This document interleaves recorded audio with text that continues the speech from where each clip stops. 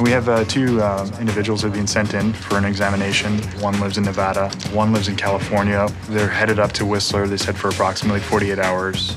They said they plan on snowboarding, and we're going to be taking a look in the vehicle today to see what they have with them.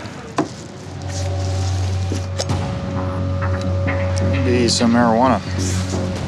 As soon as I was looking in the front passenger side of the vehicle, I was getting a whiff of it. I was pretty sure there'd be some in there, and sure enough, there is. Is he by himself?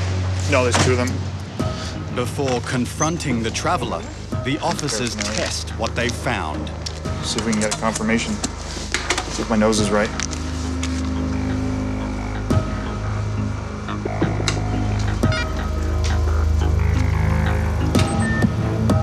Interesting.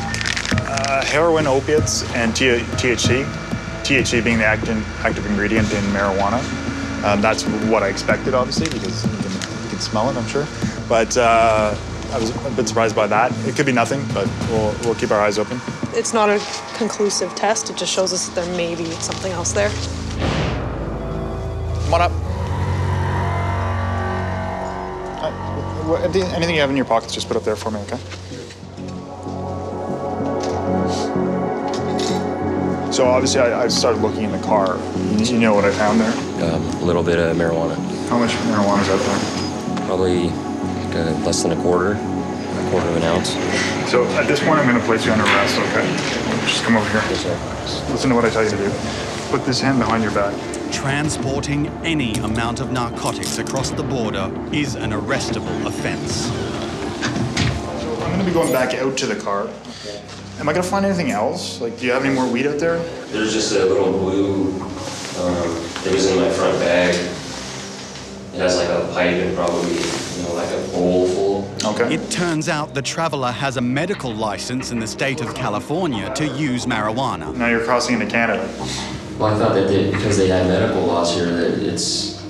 Not bringing it across the border. You're going to wait in here while we continue our examination of the vehicle. So we're going to go take a look, see if we can find some more.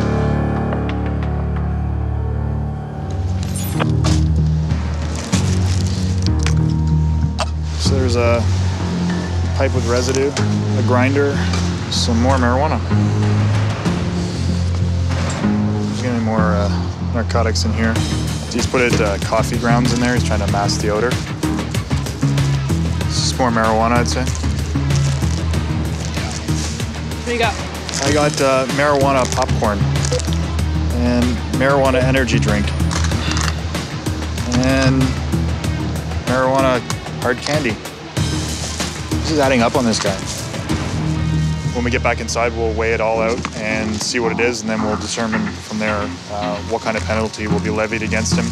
They may deny him entry, seize his vehicle, or pursue criminal charges.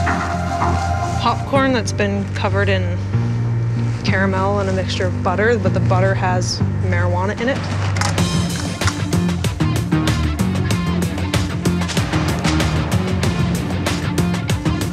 Just under 8 grams.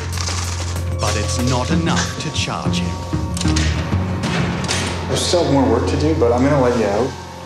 If my medicine is considered medicine in my state, and my medicine is considered medicine here, I don't understand, and I'm not arguing, I'm just asking questions because I don't understand what I've done wrong. Well, you crossed the border with marijuana. That's what you did wrong.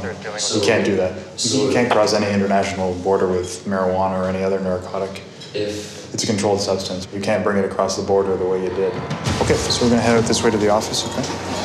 So what I'm gonna be doing is sending them back to the US tonight. The gentleman that was in possession of the marijuana, he'll be given what's called an allowed to leave. It's not an enforcement action, it's just saying that you're withdrawing your application to enter, and you're I have to leave the country. I can come back later, but they confiscated my medicine, and I have to figure out how to get some more medicine.